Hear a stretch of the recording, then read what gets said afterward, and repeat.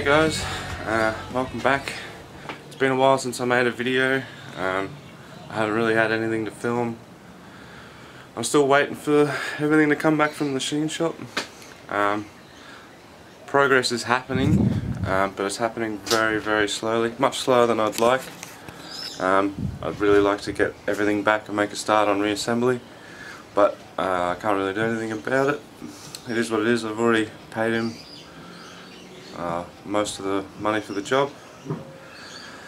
Welcome to all the new subscribers to the channel. I hope you guys enjoy the videos I put out. They're not the best, but you know, I think they're pretty decent. Probably a bit too long, some of them, but anyway, it's besides the point. Thank you for subscribing. Thank you for everyone who has already subscribed, and welcome back. This is going to be a bit of an update video. The only real thing I have done when you left off, or when I left off in the last video,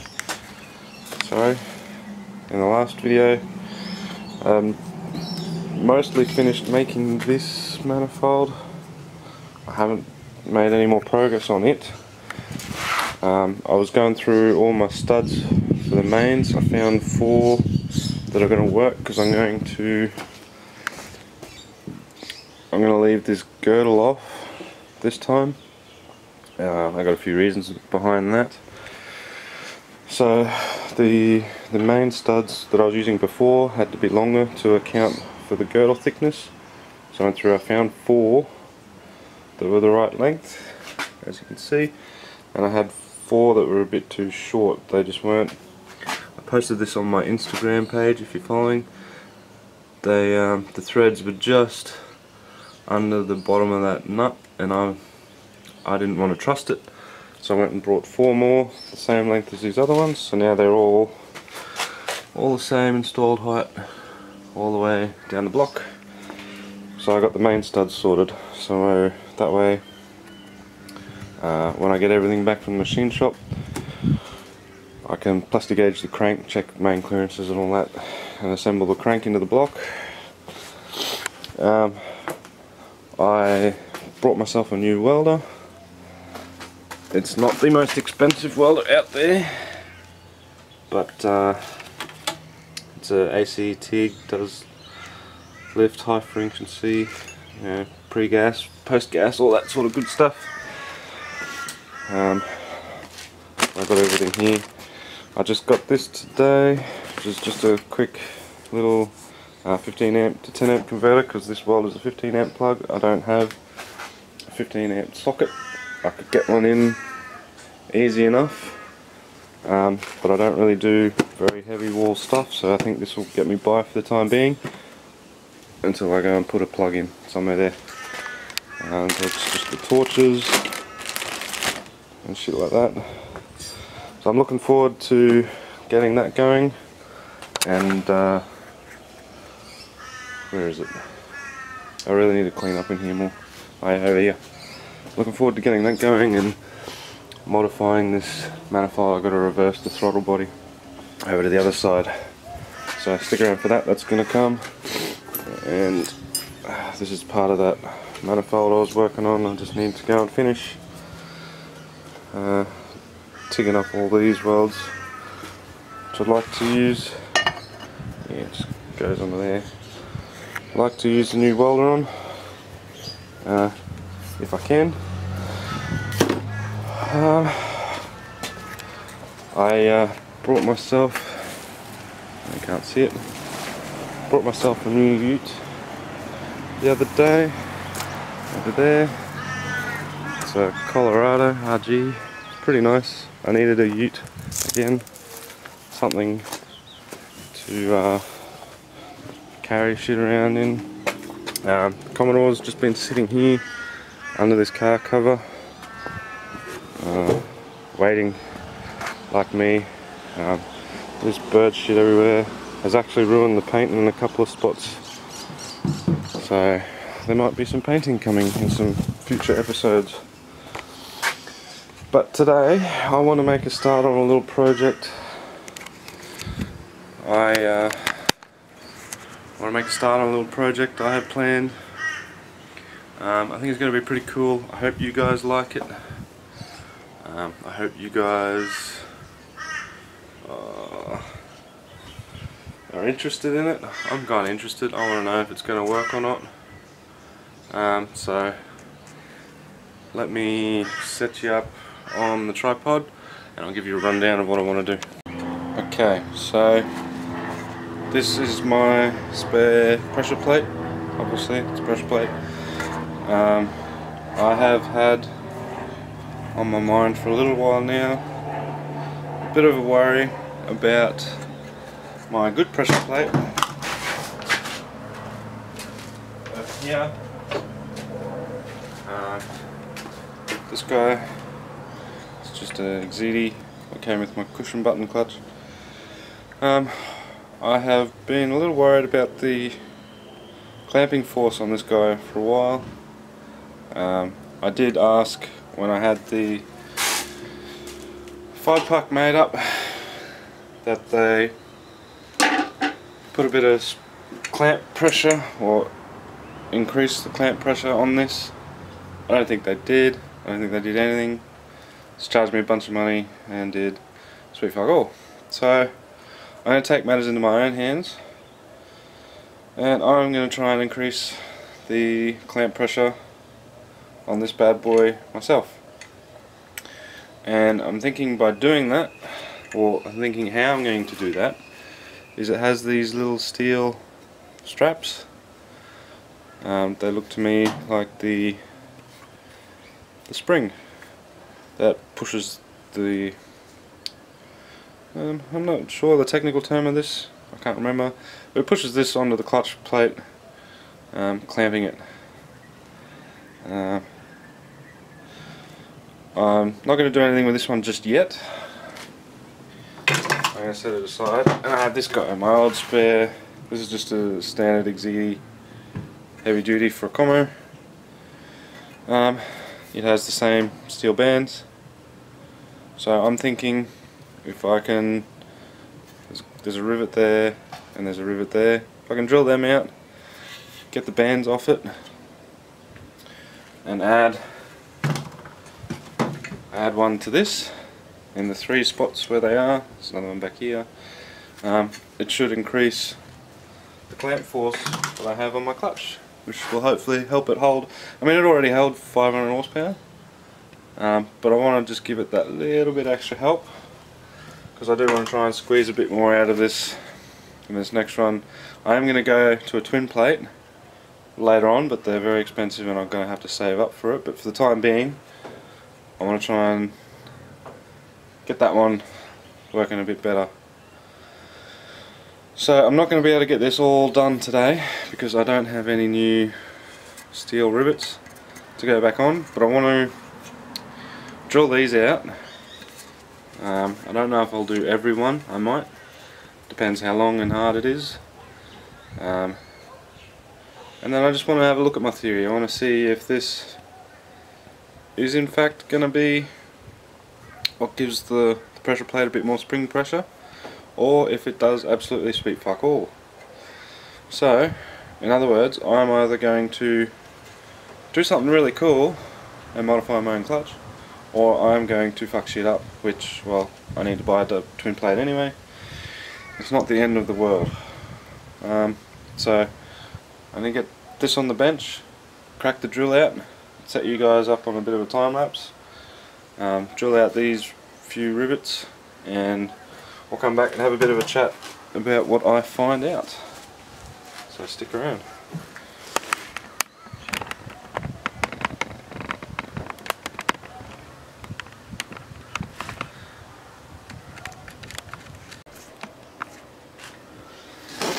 Alright.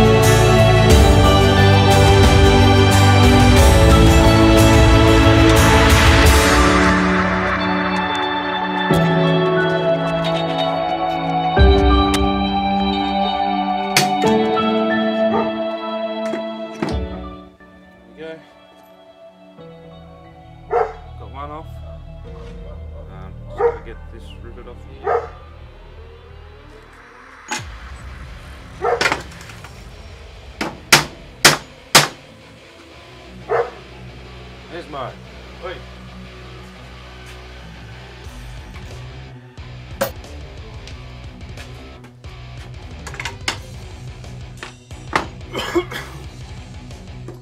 Okay. Here we go. There they are. Two straps. Oh, there's two on there. I'm only the good clutch plate that I've got here has the same. It has 2 straps and 3 points.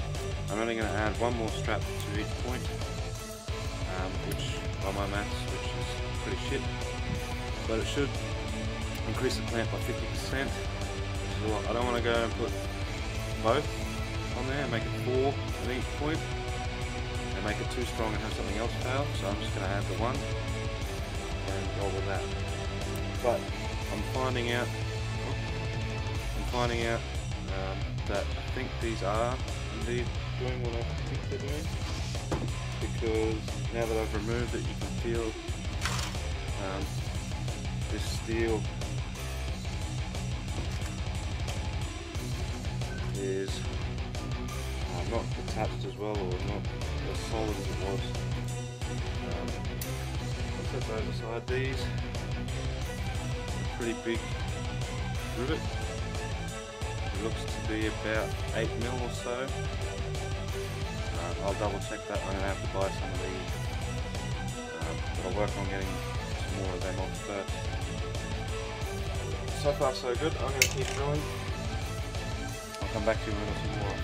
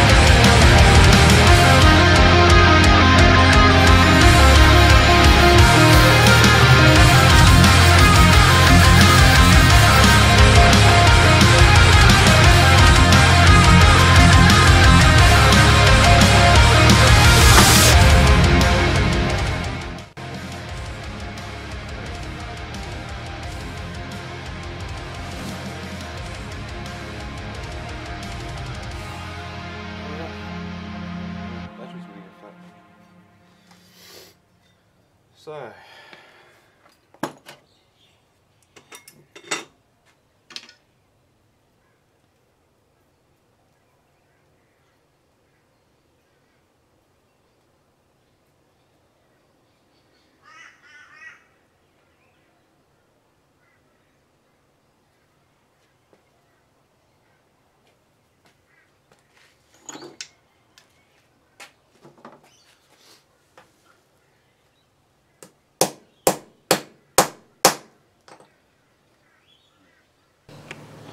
alright, I don't know where it left off.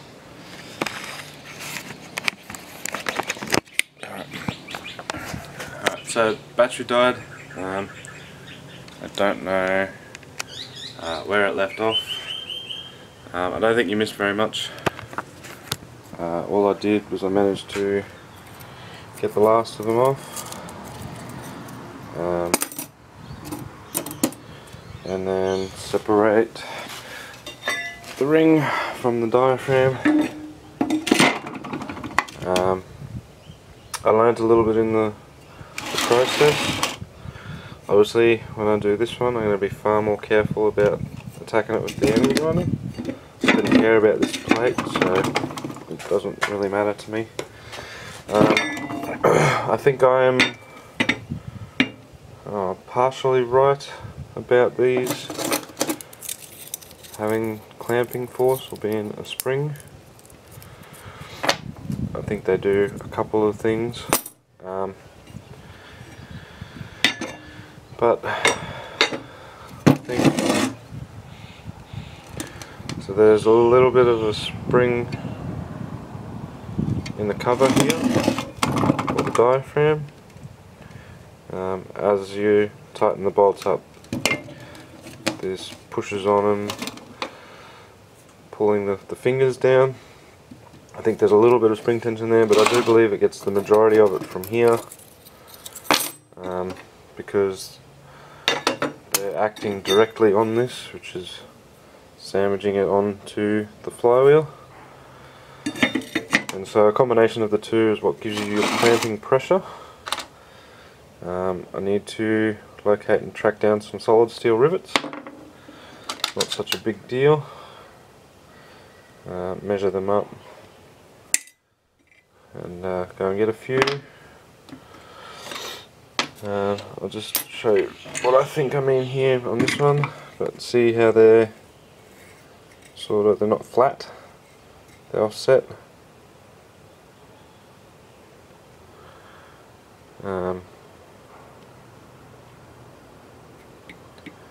Yeah, I don't know that this is going to have much of an impact on it, so I'm going to do a bit more research on it before I go hacking apart this. I need to give it a WD again. I need some more WD.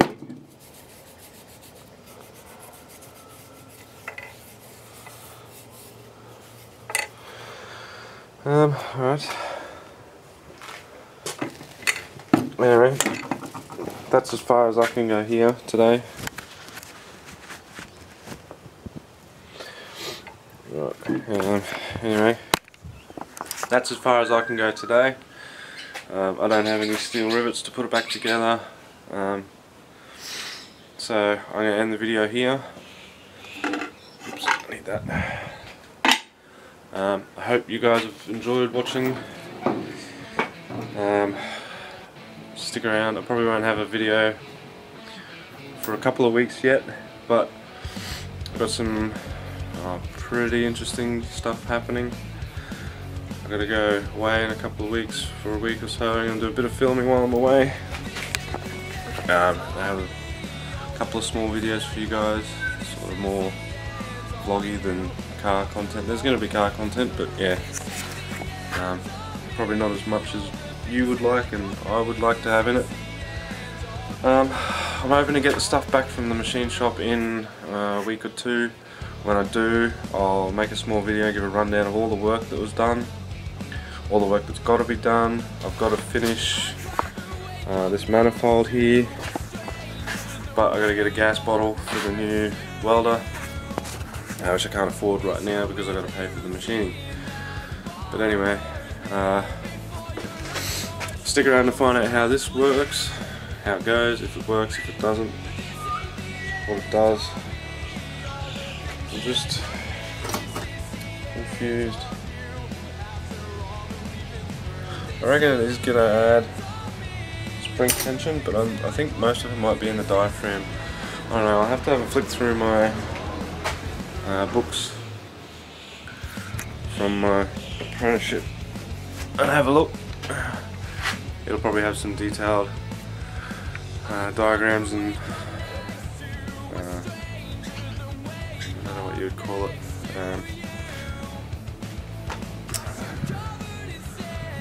Context, text, fucking paragraphs, information. You'll have it in there, and hopefully it'll tell me how and what does what and what I need to do to get a bit more clamp. If I can't, if nothing that I've just done there on that other pressure plate isn't going to do shit, I'm just not going to worry about it. I'll just repack the clutch, send it for the time being, and then start saving for the twin plate.